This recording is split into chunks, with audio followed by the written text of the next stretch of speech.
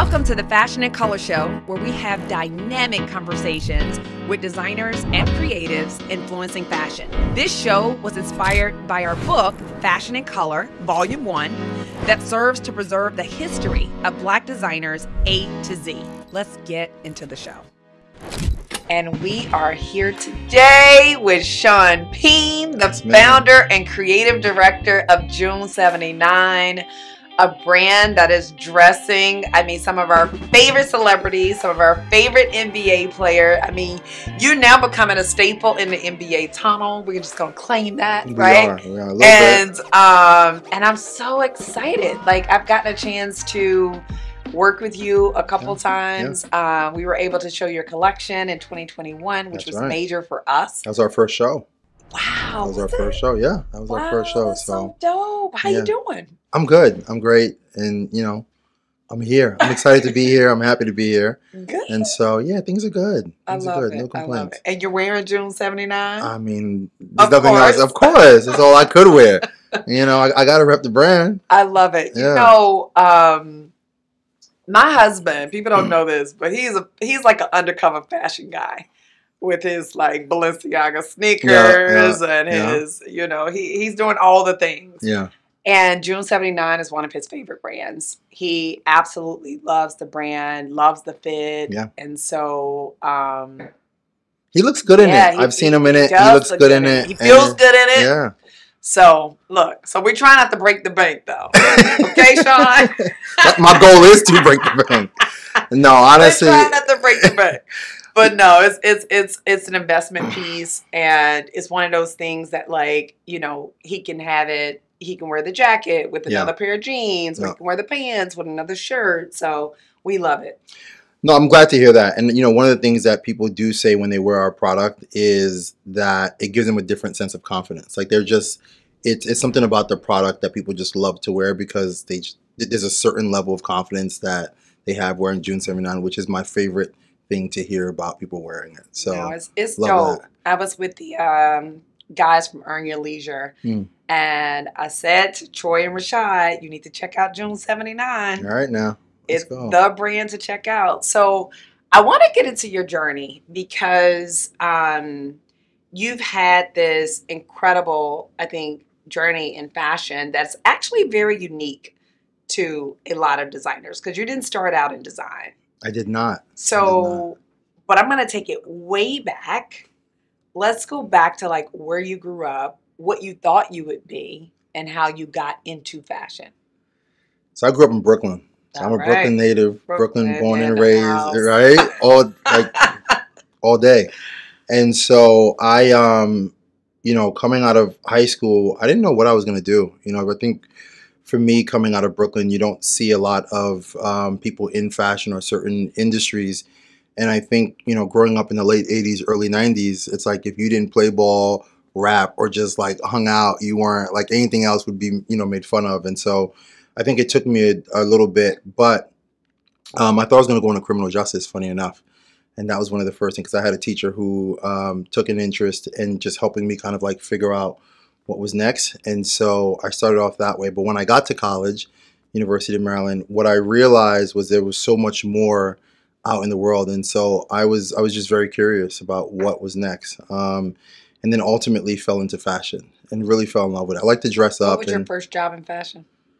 My first job in fashion was working in a store. I was actually working, I had took an internship at JCPenney. And so that was big because I thought I was going to go into radio. I was actually working at a radio station. Wow. And so that was and then I kind of took this. I can see that. You got a radio voice. Do I? Yeah. All right, I'll take it. I thought I was going to do that. And then, but I really fell in love with fashion. So my first job in fashion was working for JCPenney.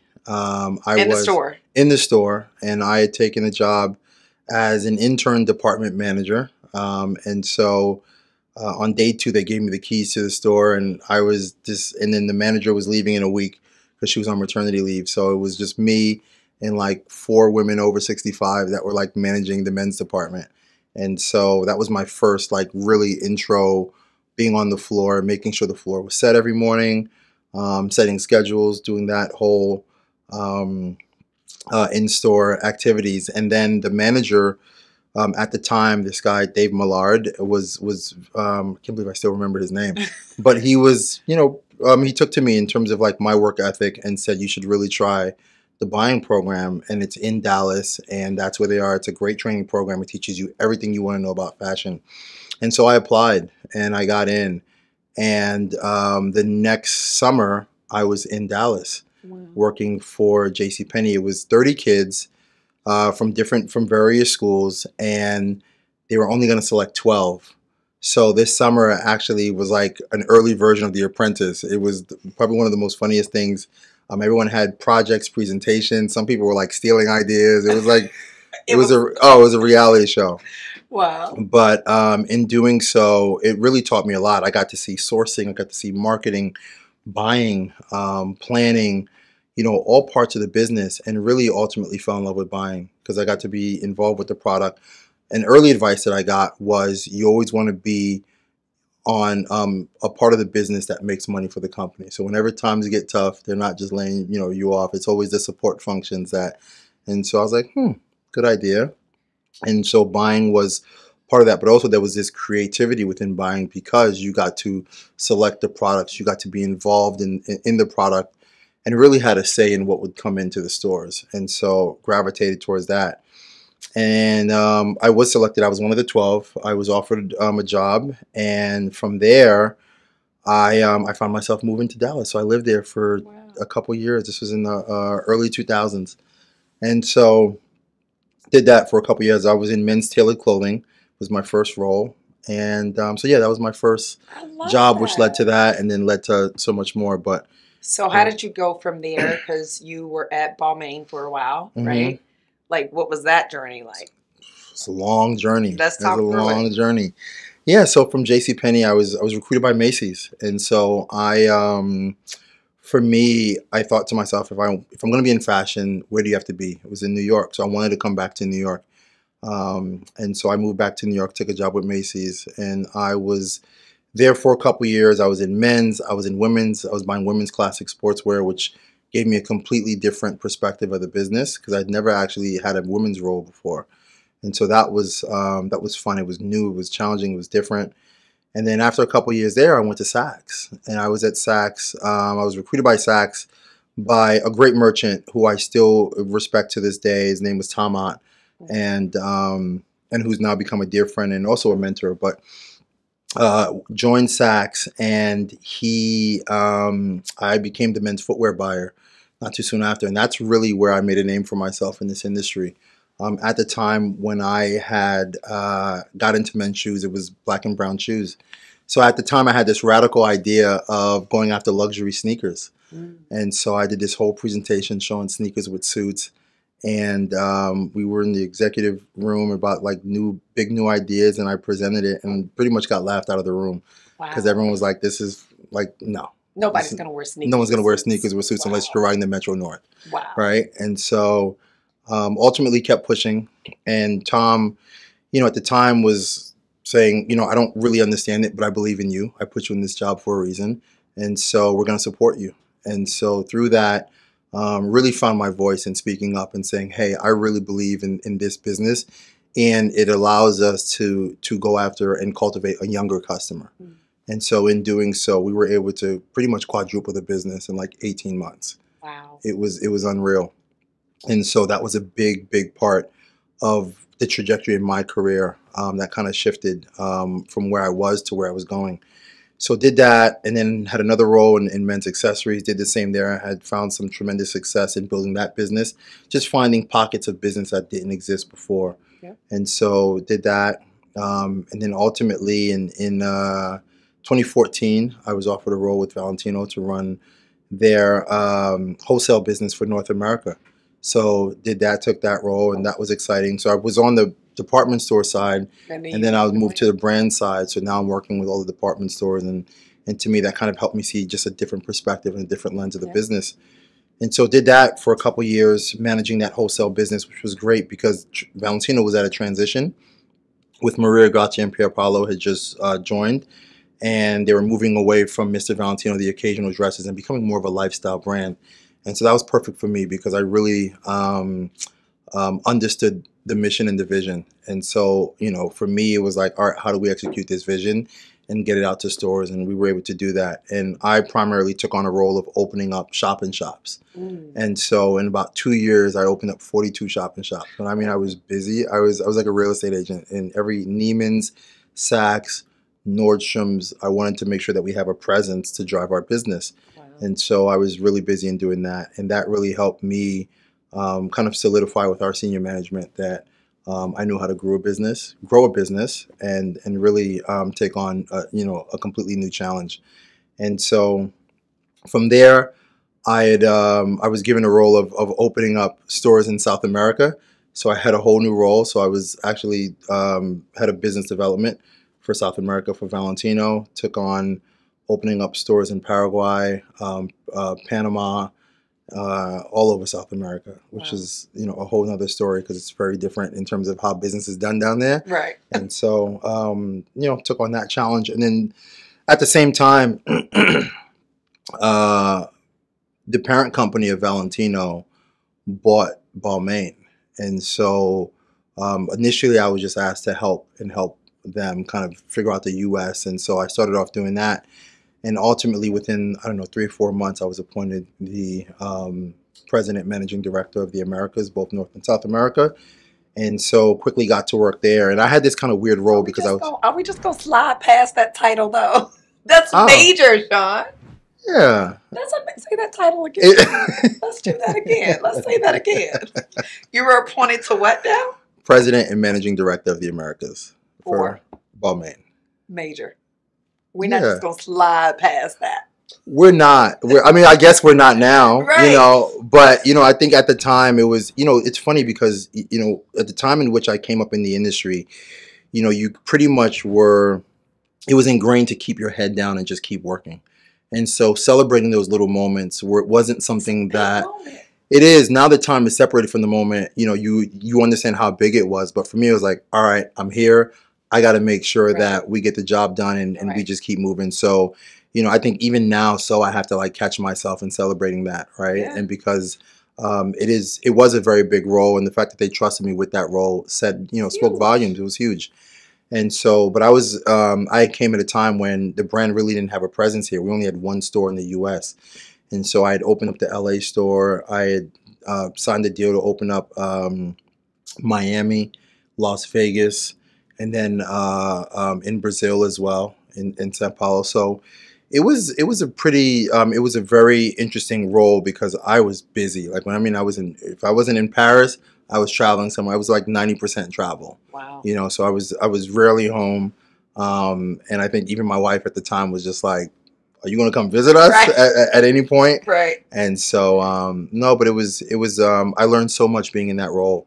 It was probably, for me, a moment in life where I was confident in what I was doing, and I was being a learning leader, right? Yeah. And so that was really important for me because I understood the business, but now I'm managing people, I'm managing situations, and that was, and what I didn't know at the time was that it was preparing me for something so much greater. Right. And so, because that's how it works, right? That is how it works. We never know what we're being prepared for. That is exactly it. And so I was like, man, I got to do this. I got to be here. I got to do that. And it's like, it was just preparing me for the next step. I love that. Yeah. When you think about where you were very successful in a career. It is one of the, I think, hardest things you can decide to do is to start a fashion label and a fashion brand. So there must have been something that was bigger than you calling you to this. Yeah. Tell me about that. Yeah. You know, it's funny. One of the things that I've heard recently, and it really struck a nerve with me, is that, you know, especially in the U.S., one of the things that the number one addiction in the U.S. is not alcohol, it's not drugs, it's a paycheck. It's a paycheck. People are addicted to a paycheck. Wow. And so when it comes to thinking outside the box, you don't want to do that because you're addicted to it. Hey, I got to make this, I got to do that. And I fell victim to that too, right? We were all, you know, and so being an entrepreneur, you're betting on yourself. Yes. And so, you know, during the time in which I decided to start my own, it was during the pandemic. And I'm sitting around and I'm thinking, what is next? What's next? I'm on the other side of 40. What's next? Do I want to continue down this path? I can go and get another job. Right. Or do you want to take a chance and do something different and something that you really believe in? And if so, what is it going to take and what does it look like? And so I sat in the basement and just business plan after business plan, idea after idea. My wall in the basement looked like an episode of Homeland. I had like drawings from one side to the next. But it was my mind just kind of like resetting in a way, right. And unleashing all this creativity that was there. And it's funny because even with the creativity, there's still like a rationality, because I'm asking myself, why does this need to exist? Right. And so in building June 79, I was putting a kill test to it like every week. Why do I need to do this? Why does it need to exist? Is there something else like it? And then the more you start to dig into it, you realize there is nothing else like this. All right. Because, it's funny being on the corporate side. I mean, I remember my mom was like, hey, your friend has a fashion line, or your cousin has it. Why don't you go help them out? And it's like, all right, everyone's got a line. All right. And so you're kind of, you come from that mindset to now I have a line, right? I got a collection. I have an idea. And so those, the first 6 months were really hard, in terms of coming up with the idea. And then there's a quote that I heard too that always cracks me up. It said, if you want to know who your friends are, tell them your plans. Wow. Right. And so, I've never heard that quote, but that's a great one. Yeah. Yeah. And so you tell them your plans, and you have some people who will, hey, that's great. How can I help? And others like, man, who you think you are? Right. And so I got both sides of it. And really it allowed me to focus even more and dig deeper into what I was doing, because I really believed in what I was doing with June 79. And really it stemmed from looking at how the world was shifting. We were during the pandemic, the world was shifting. Everyone was home, but people still had to work. The environment in which we were in was it was a seismic shift. Yeah. And so to expect people to go back to work the way they were before, I thought would be a little short-sighted, and that the world would not necessarily completely change, but just shift in the axis. Right. Right. And so another quote is not a quote, but they always say the earth is on a tilt, right? And so if it was to shift just even 1 degree, our complete weather patterns would change. And so that's kind of what the pandemic did, right? Everything shifted and it just felt different, and we moved different. And so then it was more, if we're dressing up for work, how can we, and moving from this casual environment of the pandemic into back a business setting, whatever that looks like in a post-pandemic world, how do we account for the shift? So that's where, June 79 really started to take shape and take life. And I know that your brother is a part of your inspiration. Was. And still is. A little bit about that? Yeah. Junior. So June in the June 79 is Junior. So my brother, who when I was on the corporate side of things, really was pushing me to do my own thing. So why don't you start your own brand? Why don't you start your own brand? And I didn't want to blow up my life to start something new. And he was like, man, you could be the next FUBU. And I was like, I don't know if I want to be the next FUBU. And so, but his thing was, I see what you're doing and you can do it for yourself. And so, unfortunately he had passed away, and that, during that time it was heavy on me. But as time started to separate from the moment, I think, I kept drowning out that voice. And then when you're sitting alone, when you finally have a moment, which the pandemic created to like think about everything, it was his voice like, yo, now's the time. Just go ahead and do it. Just do it. You know what I mean? And so it's always like, but what if you fail? It's like, no, but what if you fly? And so and so when June, I was also born in June of 7. So it plays on so many things, but it was June, Junior, but June and June 79 that really to me is like what keeps me moving forward every day. I get up and it's like, all right, I know it's going to be a tough day, even, good or bad, it still pushes through. So I love that. And there are, there are some days during entrepreneurship where you're just like, what do I have? It's going to push me through this day, right? You're like, where am I going to get this strength, energy, inspiration? Because you not only have to inspire yourself, you have to inspire a team. Absolutely. I mean, there have been days I fired myself at like 9:30, rehired myself by 12 o'clock. Like, all right, we got things to do. Let's get back to work. And so it's a roller coaster of emotions because you're grasping onto every moment because you're so invested in it, right? And so, it's like any company. And when you build it from the ground on up, you know how it is. It's like your own child. It's like your own family. And so you grasp onto every moment. And then that just causes these emotional roller coasters that you have to navigate with, a sense of, mental fortitude. Yeah, because it is. There are some days when it's really, really tough. Yeah, it really is. Absolutely. And you have to look at, what you've accomplished and like actually celebrate it. Yeah. Because we just roll right past those accomplishments. So let's talk about some of the places where June 79 is sold. Yeah. So we're sold in Saks, which I'm really excited about because I was there. And so I think that's a full circle moment. That is a very full circle moment. But it's how it happened. I think for me, during the time when I launched in 21, and it was a time where a lot of stores were looking for people of color to bring in their brand, right? Yeah. And so, one store, not to be named, wanted to bring us in. It's like, we want to put you in a black area. I'm like, well, that's what else? Because our product, we're a high touch, high feel product. How do you envision, like, who's your customer? So I'm asking all the business questions. Right. And they couldn't necessarily answer that. It was like, we have an area. We just want to put that in there. And that didn't make sense. And so in talking to the team at Saks, and, shout out to Louis DeGiacomo and Charmaine Harrison, who came in and said, look, we identify a customer that we think that June 79 fits. Like that guy who doesn't want to wear a suit to work, wants to still be professional, but still wants a sense of style, checks off all these boxes. And we think there's an opportunity. And this is where we're going to put you. We see you sitting in between our clothing department and our designer department. And I was like, you guys get it. Let's go. And so we, and then they rolled us out to 7 doors. And we've had this tremendous success there. Our business there has been thriving. And I think we just fill a void that no one has yet. We're defining a very undefined space in fashion. I think, which is one of the hardest things to do, is how do you create something that doesn't exist? Right. So while it takes time to build, I think what has really struck a nerve is that people can see how it fits into their world. Right. And that's been the success. So being at Saks has been great. They're a great partner. The conversations are great. They understand it.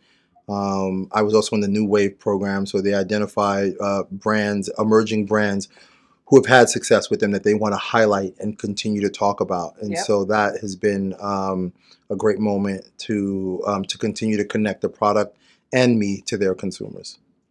What drives you? Everything.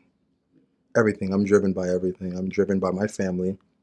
I'm driven by the younger version of me who didn't understand what this world now is. I'm driven by my colleagues, peers, people who, it's funny, you always hear go where you're celebrated, and there are people who just randomly just shout you out and just be like, I don't know what you're going through, but keep going.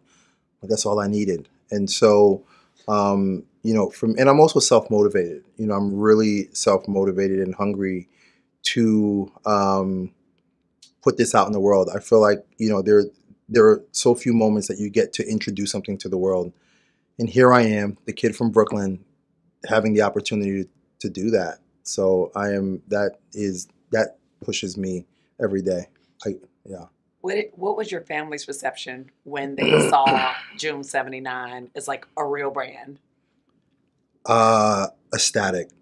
My son was really excited. He was like, this is really cool. But the one that got me was my daughter. My daughter, when she saw that, she was just like, my dad is a designer. And so her excitement, her joy, is something that has always, always, always touched me. And then my wife also, her support, and even on because she also hears the complaints too. I'm like, well, this didn't happen, and that didn't happen. I need this to happen. And she's, been such a driving force in my drive, and so that, seeing her reaction, our first show, during your show, during the Style Awards in Harlem on the street, which was just an amazing setting, amazing backdrop. And so, you know, after the show, the look on her face really made me feel special. You know, of all of that happened, it was a look on her face. So, you know, my family they're very important to me, and you know, at every moment they keep me sane. Just the thought of them brings me back down to reality. And so their reaction, their excitement, their enthusiasm for June 79. I mean, they're asking for stuff to wear now to school, which always makes me feel good, you know. And so you got to make June 79 kids soon. I do, because the requests, and not just them, their friends too. Right. So if their friends are asking, hey, can I get a June 79 jacket? Right. I'm like, talk to your mom and dad, like, you know. Right. But I'm happy to make one for you. And so, but to see that this next generation are excited by it is really fun too. It's fun. It's fun. You should put up a June 79 store on Roblox. That's a good idea. Right? I love that. Right? Yeah. My daughter is always on Roblox, and she's like, Mom, Harlem's Fashion Row need to be on Roblox. It's brilliant. And I'm like, you're right. Can you go build that for me? Can you go build that? She probably can. It's funny, the whole gaming and the virtual world, there are so many opportunities there, and I think the kids see it. Yeah. They know it. Yeah. My son games, he does everything 2K. He's like, June 79 should be on 2K. Yeah. Because they have to buy outfits. You know, and you unlock these things. And so, but they're absolutely right, because it's such a big part of their world. Right. You know, they know. They know. What was that moment for you? Like the moment where Lil Shawn couldn't even believe that this was happening. Somebody who was in June 79 that, you know, maybe something that you had dreamt of. Yeah, Steph Curry. My son because that's his favorite player, and he plays basketball. He's really he's in this basketball world that is like consume even my weekends. And so I bought into his dreams as well as him buying into mine. And so shout out to Sherry McMullen, who made this happen. Oh, absolutely. She made this happen. And so she reached out and said, we have an opportunity. We're dressing Steph Curry throughout the playoffs, and we want designers of color. And so we sent over a couple of looks, and he wanted every last one of them. And so that was pretty incredible. Now, mind you, I'm still thinking, all right, maybe not. Right. And so, and it just so happens he wears it, he tags us, and, you know, people are... He actually tagged you guys? Yeah. Because a lot of times celebs will wear it, but they won't tag. They won't tag. I know. He was the first one to tag. A lot of people that wore... And we had people wear our product before, but they wouldn't tag, right? Because our product is a little bit more nondescript. There's no logos. Right. You know, we focus more on allowing people to show the best version of themselves. Right. And so... But the tag is important. It is. So if somebody's watching this, the tag is important.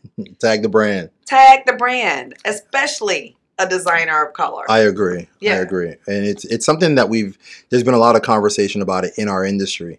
And so, but him wearing it, and then my son seeing it, and he's like, Dad, is this yours? I'm like, yeah, it is.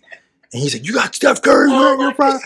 Oh my God. So he's going nuts. He's going crazy. And it was exciting. And then, you know, for him, I think he knew it was real, but it became even more real at that moment. And so that was probably the biggest moment. Who is the dream? Who's the one who has not worn June 79 yet that you want to get it on? Ooh, I have two. Okay. I have two. Barack. Yes. I want to see Barack in just a I mean, this is his vibe, though. This is his vibe. I just want to see him in a clean Pierre blazer. Just, somebody's going to watch this. They're going to know the stylist for President Barack Obama. Let's hope. And you're going to hit up June 79. Right. Let's go. Let's go. Hey, 44, I'm here. I can dress you. Let me know. And so, yeah, he's one.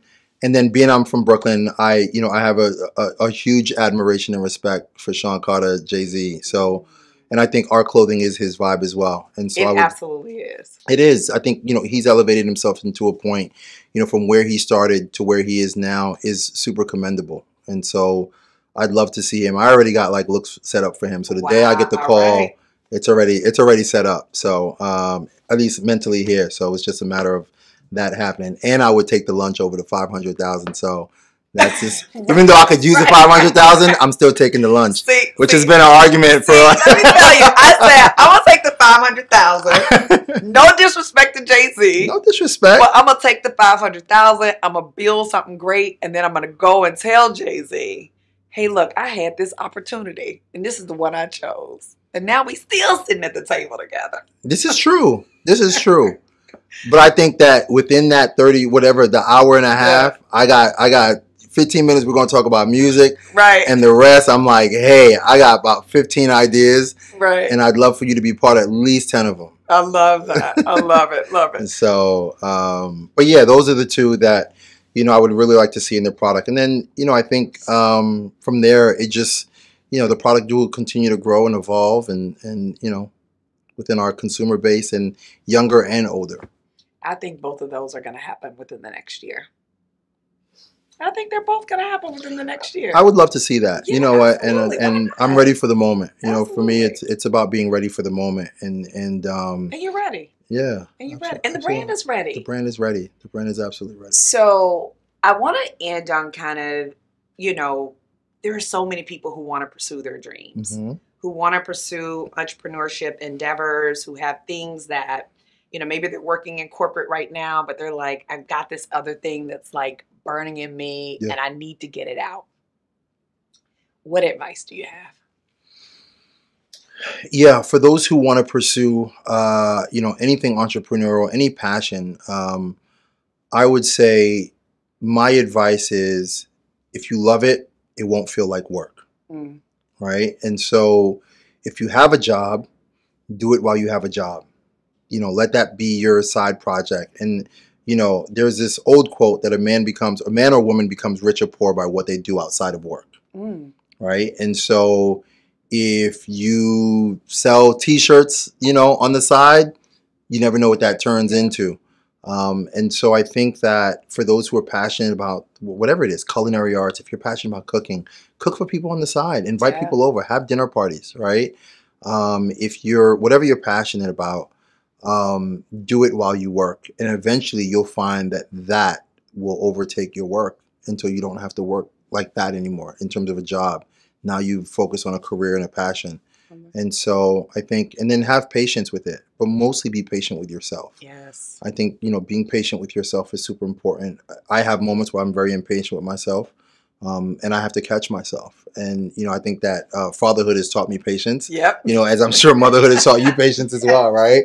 So it teaches you how to be patient on another level. And so that's really helped. But it's really key to be patient, build out your plan. It's the old mantra, if you fail to plan, you plan to fail. Yep. So just put your plan together and then, go out and execute. I love that. You know what I'm saying? A June 79 book that is Shawn's favorite quotes. Because you got a lot of quotes. I do. You got a lot of quotes. So I'm a big quote guy. It's the one thing I always memorize. So I always, even when during my tenure at Saks, the 10 years that I was there, I would always pull my team in. We had these meetings, and I would always do the quote of the week. So every week for 10 years, I had a quote of the week. And for those who remember what we used to call the SB School of the Hard Knocks. And so I always had a quote of the week, and it's something that I still to this day, because they kind of help you put things in perspective, right? It's not a long diatribe. It's a sentence that can help you understand and or focus when you need to. I love it. What's your favorite quote? What's one of those quotes that get you through? Maya Angelou. No one remembers what you said. No one remembers what you did, but everyone remembers how you made them feel. I love that. And that is something that no matter what's happening, how you feel in that moment, it's something that can carry you through in so many different ways. Yeah. Perfect. That's a wrap. Thank you so much, Shawn. Thank you. This is amazing. For being on this episode of the Fashion and Color show. It was so good having you. Same here. And I got something for you too, by the way. This a gift? Yours. Oh, thank you. And I wrote in it. So you could. I can open it? Yeah, you can go ahead and take a look at it. I got a gift for you too. It's outside, but we'll get it. Yeah, so I'm excited to see where you're going. I always felt like thank you. June 79 is going to be a huge brand. You said you were one of the first that said that. You were one of the first that said that. Absolutely. And I, you know, your words have stuck true to that in terms of like your brand is going to be a legacy brand, and you're one of the first. Thank you for this, by the way. Thank you. You're welcome. And thank you for the unwavering support. You've been there, and I beyond appreciate you. That, you know, words won't even. I'm excited. Yeah. I'm Thank you. excited for the brand and where you're going. Just remember the little people on your way up. Oh, come on. Hey, we all, if I go there, we all there. We all there. I love it. Thank you. Thank you. All right.